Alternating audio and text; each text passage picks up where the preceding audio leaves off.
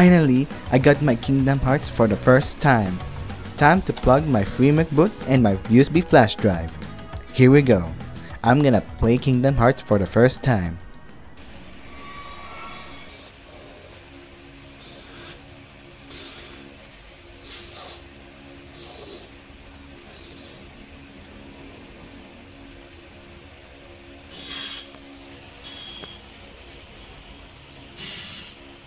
What the heck is this? All you need is a memory card with a FreeMcBoot software, which is you can buy this on Shopee, Lazada, and Amazon. A laptop or a desktop computer, Ethernet cable, and an USB flash drive. Right-click the Start menu button, open Disk Management. Now click the main drive of your computer, right-click, then click Shrink Volume. It is up to you how much space you need for your PS2 games. But for this video, we need 40,000 megabytes, which is 40 gigabytes. Again, it is your decision on how much space you really need for your PS2 games. Click Shrink, wait for some minutes to shrink your drive. Now we have our vacant space for our PS2 games. Right click on our vacant space, click New Simple Volume, click Next, leave that as 40,000 megabytes, assign this to letter D, set file system to NTFS, allocation unit size default. Let's name our drive to PS2 _ space. Click Next, check everything first, then click Finish. We have our drive for our PS2 games. Let's go to your browser, search your favorite PS2 game. Let's search Kingdom Hearts. Go to any site that you like. Let's go to coolrom.com. Scroll down, click Alternative Download link. Wait for tiny seconds to click the download button. Click Download your file and wait to be downloaded. The ISO file that we are downloading is NTSC. So make sure your console is NTSC by looking at the back or at the bottom of your PS2 console. Assuming that the sticker is not broken yet, our file has downloaded. Let's go to our File Explorer and go to Downloads. Right-click our compressed file and click Extract to Kingdom Hearts. Now place it on your desktop. Let's go back to your browser and go to ps2-home.com. Click Downloads and click OPL New Betas. You may click this one, but let's go to OPL New Betas. Scroll down and click the latest OPL software. Download the newest OPL software. Go to File Explorer, go to Downloads, and extract our compressed OPL software. Then move it to your desktop. Let's go to your browser again and search OPL Manager. Click the official website and then click the latest OPL Manager software. Go to your File Explorer, go to Downloads, and extract it. Then place it on your desktop. You may remove the ISO file from its folder.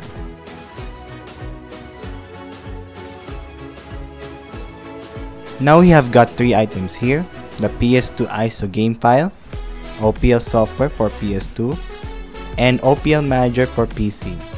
Let's copy that ISO file, open your File Explorer, go to PS2 space drive, create a folder and name it PS2_ETH.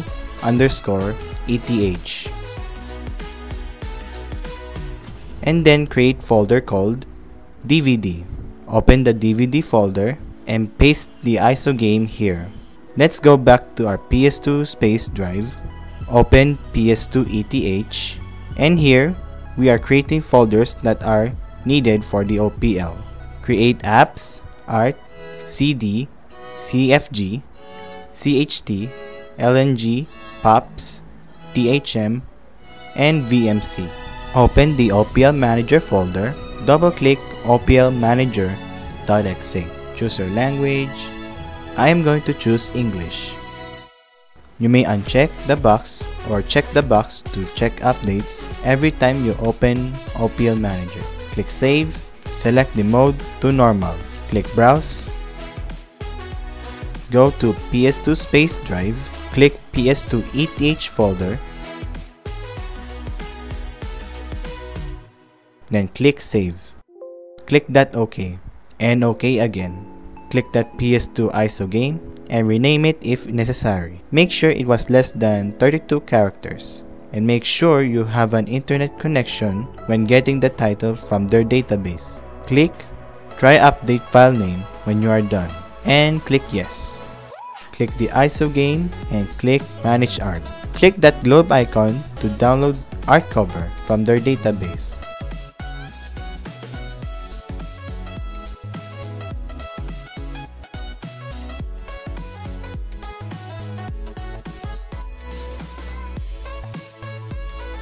Once you are done, close the art cover menu.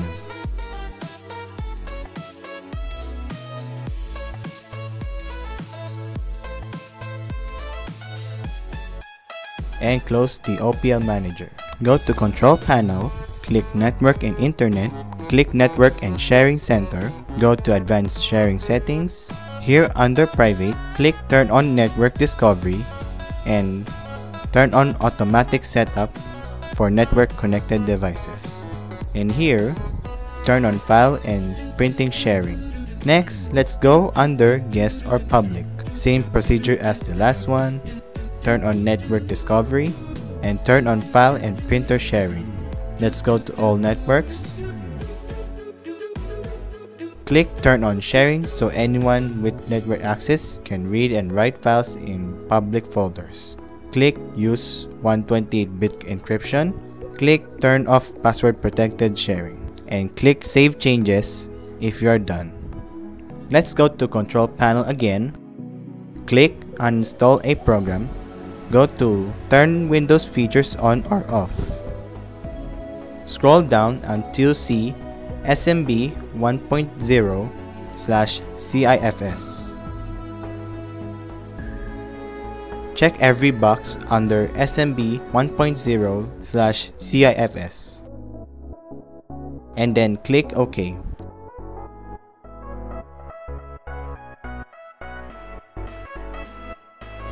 After that, restart your computer. After you restarted your computer, go to Control Panel again, click Network and Internet, go to Network and Sharing Settings, then click Change Adapter Settings. Right-click on your Ethernet port and click Properties. Click Internet Protocol version 4. Click Properties. Click Use the following IP address. And create your own IP address. For me, I'm going to use 192.168.123.123. The subnet mask is 255.255.255.0 and the default gateway will be the same as our IP address. That will be 192.168.123.123. And then click OK and you may close the control panel. Go to your File Explorer and go to PS2 Space Drive. Right-click the PS2 ETH folder and go to Properties. Go to Sharing tab and click Share.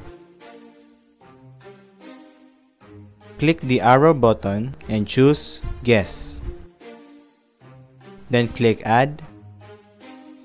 Click that arrow button and select Read/Write. Press Share and your folder was shared to your guests. You may close it and close everything. Now let's go to your control panel again and search for power options. Now select Change Plan Settings on your selected power plan. Put the computer to sleep to never.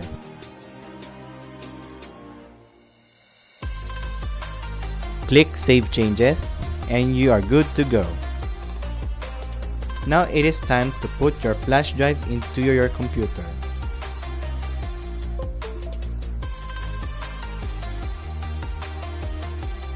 Format your flash drive to FAT32 with default allocation size. Make sure quick format was checked. Hit start. Make sure all of your data from your flash drive was backed up or transferred to another drive, and hit OK. After that quick format was complete, let's put our OPL software to our flash drive. Let's go to our flash drive, open the OPL folder, open that folder, go to OPL folder, copy that OPL software, then paste it to our flash drive. Close the window and eject the USB flash drive. Let's go to our PS2 console. Insert our memory card with FreeMcBoot software and our USB flash drive. Turn on your console.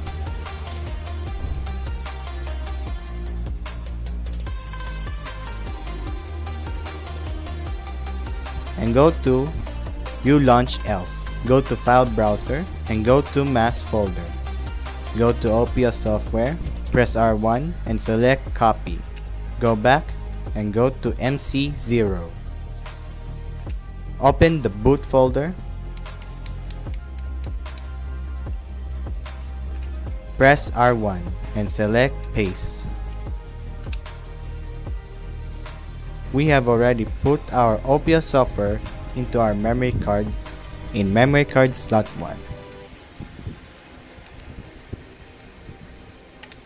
Press select button to exit and select PS2 browser. Let's go to FMCB configurator.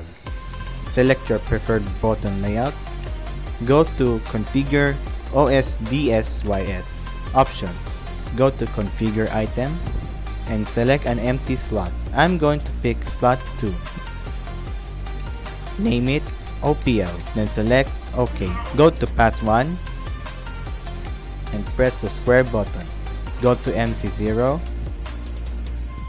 Open boot folder and select the OPL software. Let's go return.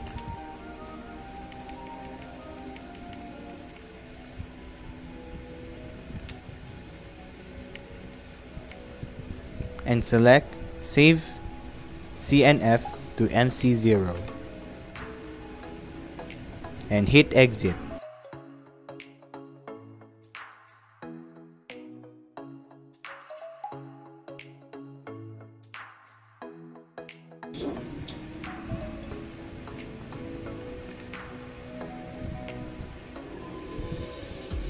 Now we have our OPL in our menu.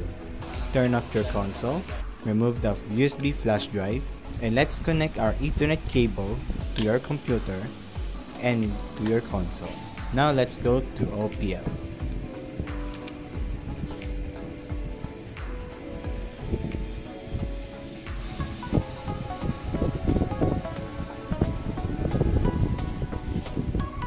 Press the start button, go to settings, and this is my settings. So you can copy my settings, but it's up to you to set it up. Mine is I set every device to manual because I hate automatic. I will just set HDD device to manual, and I will set by default menu to ETH games. Select OK and select save changes. Let's go to network settings. Now we have our mask here, which is 255.255.255.0, and let's set our gateway to 192.168.123.123. Set that address type to IP. Our address is 192.168.123.123. Set our share to PS2_ETH. Set our user to guest. Leave the password empty. Select OK and select Save Changes.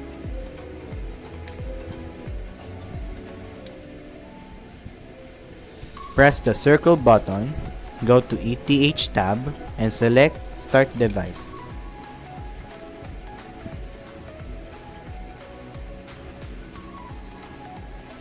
We have our game here. Let's test it out.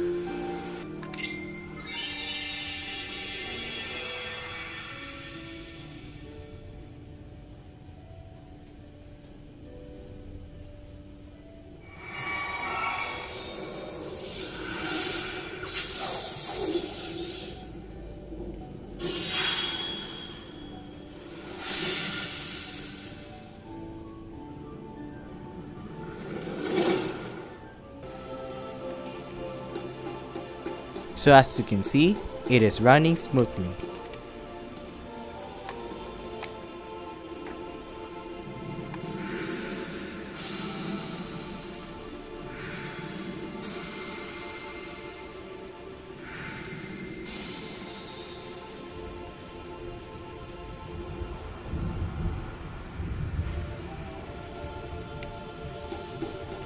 Thank you everyone for watching, and have a great day everyone.